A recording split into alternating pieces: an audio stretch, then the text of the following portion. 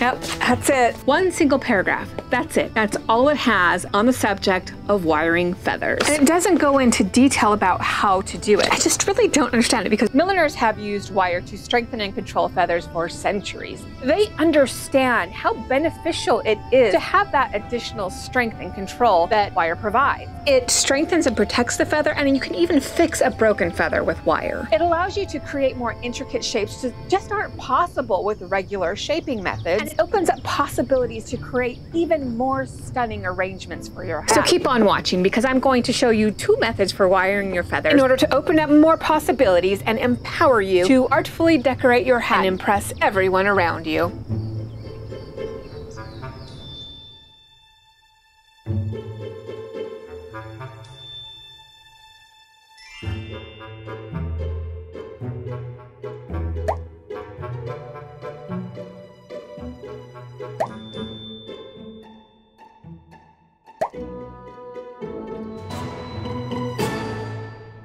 Now for both of these methods, you do want to start by removing any of the barbs that are at the bottom of the shaft. I like to leave about 1.5 to 2 inches clear of any sort of feather barbs. The next thing you're going to do is you're going to prepare your thread, and you're going to do this by cutting a piece that's long enough for the method that you're using as well as the size of the feather. And make sure you're using a strong thread. I personally like to use this Bockin's linen thread. I will usually use either a 35-2 or on some of the lighter, smaller feathers, I will jump up to a 60/2. Now, a quick word about the Bockin's. It's my favorite thread and it has been for a long while. And I like it so much that we ended up sourcing it so that we could carry it in our Etsy shop. So I'm going to put a link in the description box if you're interested in supporting us by buying some thread from us. So once you've cut your thread, you want to go ahead and give it a really good coating of beeswax. And this time, unlike usual, I don't want you to heat set it. And the reason is that the stickiness of the beeswax makes the thread a lot easier to handle as you're working with it. The beeswax is actually optional, but it really does help. You want both the thread and the wire to match your feather. This is number 19 rayon wrapped millinery wire. And the reason I like to use it because you can use a fabric pen or a Sharpie to color it in, and it does a fantastic job. It really does take the color really well, so that's why I prefer to use that. This is another optional step, but it's something that I like to do for added security. I like to take a little dab of glue and add it to my knots. I also like to add it to the cut end of my wire to prevent that rayon from unraveling from the wire. So let's move on to the actual methods for attachment.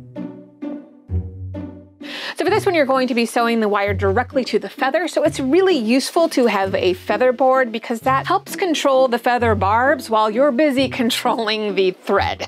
Because believe me, you're gonna need that extra added control. I will put a link in the description below. The first thing you want to do is decide how far up your feather you want the wire to go. You do not want it to go all the way to the tip because you want to retain the freedom for that tip to fall in a loose, soft manner because that's what gives it that natural look. So measure the shaft from the tip up to the point where you want it to end. Add just to that number, and then a piece of wire to that length. Now, since the wire has been on a roll, you're going to want to straighten it out as much as you can and to be as straight as possible. Then you'll place the wire on the least conspicuous side feather. And make sure you leave the 2 inches that we added to the wire length to hang over the edge of the shaft. And then you're going to secure it by wrapping your thread around it using the wrap method that we cover next. And once that's done, you can go ahead and secure your feather into your feather board. So prepare another thread like we mentioned earlier in the video, and then you'll secure the thread to the shaft at the bottom of the barb. I do this by making a knot at the end, but I don't pull the knot closed. Wrap the thread around the shaft of the feather and then into the knot. And then I pull the knot tight. You can also wrap it around a couple of times for a little extra added security and to kind of hold everything into place. Next, you'll begin the stitch. Let's go to the tutorial cam for a close-up on how to do this stitch. Imagine, if you will, this is the feather shaft and this is the thread I'm using to sew the wire to the feather. And this is also used to sew 2 feathers together. So what I do is I bring the thread up and I'm gonna kind of let it hang over the edge of the shaft of my feather. I'll go to the back of the feather and then I'm gonna come back up from behind. And when I do that, I'm making sure that I'm going between the shaft and into the loop of the thread. And then I'll just pull that through and pull it snug, like that.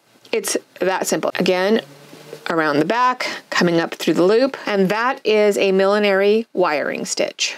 Use this stitch and continue up the shaft in this manner until you reach the end of the wire. So this method is great for fixing broken feathers or for holding a feather to a shape that it just can't hold on its own. And once you've reached the end of the wire, tie the thread off in the usual manner. And for extra added security, I do like to add a little dab of glue right on those knots. So if you haven't colored in your wire yet, go ahead and do that now. And that's what I love about the millinery wire, is that it really takes the color of the marker really well. Also, if you don't have a thread that matches, you can use you want to make sure you're using a natural fiber, so either rayon or linen or cotton, white thread, and you can color that in as well. And here we have our finished wired feather. And you can begin shaping it by bending the wire in your desired shape.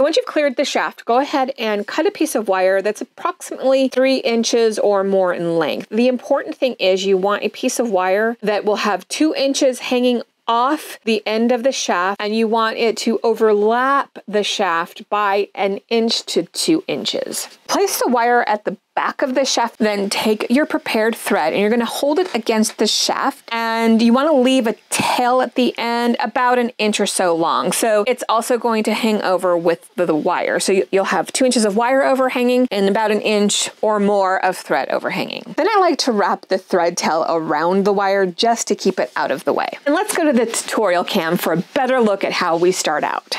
I'm going to leave my tail, come up just above where I want it to be, and then I'm going to make a loop, and then I'm going to come back down to the bottom. And then from the bottom, I'm going to catch that thread into, I'm going to lock it basically using that millinery stitch from before. That locks it in nicely. Now keeping that out of the way.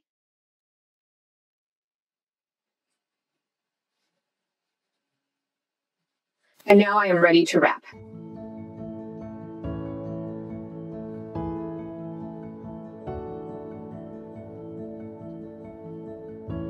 Continue to wrap until you have covered the entire piece of wire. As you're wrapping, make sure that your thread sits nicely against your previous wrap. I know this seems like it would take forever, but it actually goes faster than you would think, and it's just a wonderful method for keeping that wire attached to your feather. So while I'm wrapping, let's talk about why you would be using this method. I've found this to be useful when I have a strong feather that I want to arrange in a way that requires it to stand away from the hat, or where I'm not using the hat as the support, or even straight up. If you want your feather to stand straight up, this is a great method for that. But it's also for feathers that don't need the additional support that goes all the way up the shaft. And now that I've reached the end of the shaft, let's go back to the tutorial cam to see how to finish it off.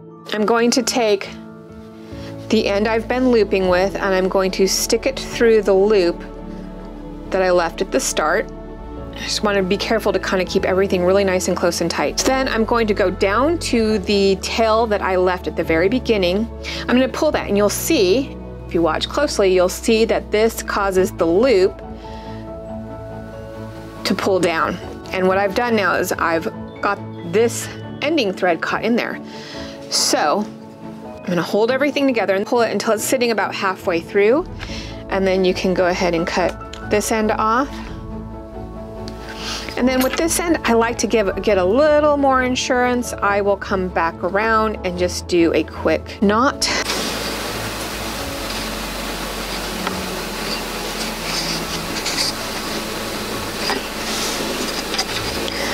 Go through twice.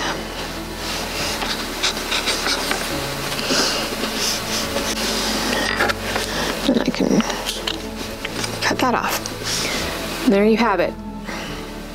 And as before, you can do the optional step of placing some glue at that knot. Next, you'll want to bend the wire at the bottom of your shaft. The angle and the direction will be determined by what you want your arrangement to be. And then in order to give it even more stability, you're going to fold it back into a U shape. And the next step is to shape it and attach it to your hat, and this video shows you how.